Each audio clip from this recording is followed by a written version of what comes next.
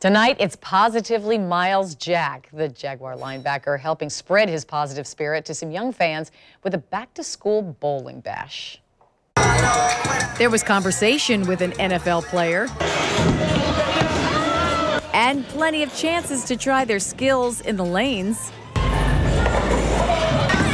Laughter, even some dancing, and photo op after photo op after photo op with the star who made sure everyone got in the picture. I'm starting to figure out what's important and what's not important. And clearly, this is what's important to this talented young Jaguar. Giving back, my family, God, those are the main things, and obviously football, those are the main things that are important in my life. And I just feel like if I put my energy towards that'd be the best way I could make my mark, not only in this community, but just as my time being on earth. The Jaguars Foundation also helped 120 local students get back into the school spirit with this bowling bash.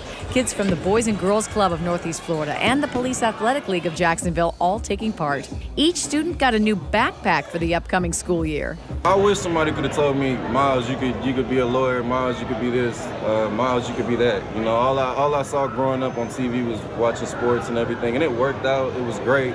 It's been positive in my life, but I feel like we need more lawyers, we need more doctors, we need more positive influences. Give them a chance to feel like they can actually go to school to become something bigger than just a football player or a basketball player or, you know, a YouTuber or, you know, a rapper or anything like that. I feel like there's more important careers that they could be interested in. If I can have a part in that, that'll be very cool, by giving them a book bag or some supplies, or me just speaking to them and showing them that they can be whatever they can be. That's the least I could do.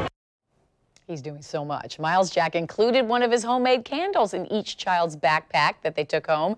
He recently started his own candle making company, Handmade 44 Jack, and uses the proceeds from sales to put on events like this at Main Event Jacksonville.